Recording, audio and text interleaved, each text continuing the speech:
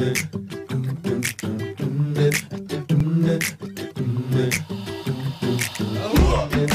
pull an all-nighter and get into something we'll never forget.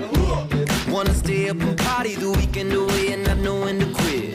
You get like a bit more excited about it because it's like your first experience and like going away with like a squad, but you get really nervous at the start because obviously you're not with your parents, but it's really exciting. First coming over is like saying, oh, like would it all be good, like would I have a good session, would I fit in well, but then like getting used to it, coming over here, you feel like it's like where it should be. It's like really good to be around. It's like it's a really good atmosphere around here. It's really good for like helping out and everything, so our team can develop quite good over here.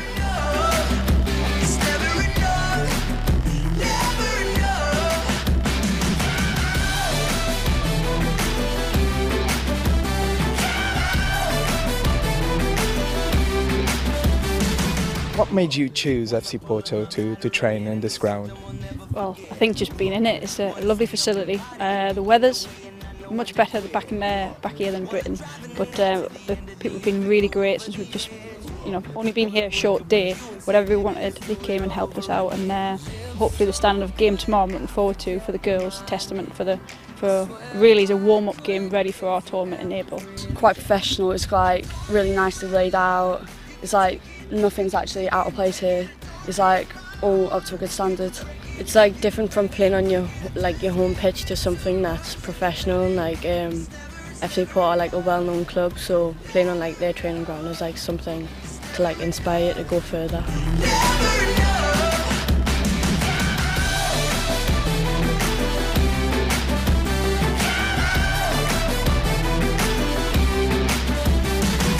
The environment has a massive magnitude in terms of your climate and how to do things. So even little things like hydration, how we monitor that, their well-being, and little things like now that they're away from home, how do they deal with that as well? And that's for us to prepare them to it. So this is what we use this for, to kind of come away, get to know them as people and persons, and then for the playing aspect of it is, they love their football, so they want to play a good game.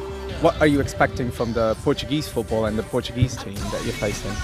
Well, you've just got to expect, well, any team can turn up and be better than you or even a bit less in quality, so you've just got to turn up and play your own game and just play how you normally play. Don't like underestimate them or overestimate them. This is their home country. They will want to show the best. They will want to show they will want to go away from the game saying we could beat England. Like they came over and we beat them at our home ground. So they will be like mentally really strong because it's where they're from.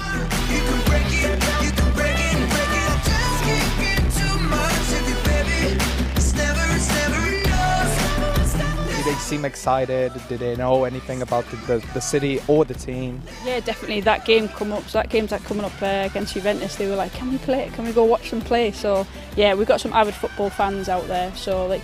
And that's a good thing because they learn about the game, the knowledge of the game. So certainly from our point of view, FC Porto is well known back at home, so to be here is a really privilege.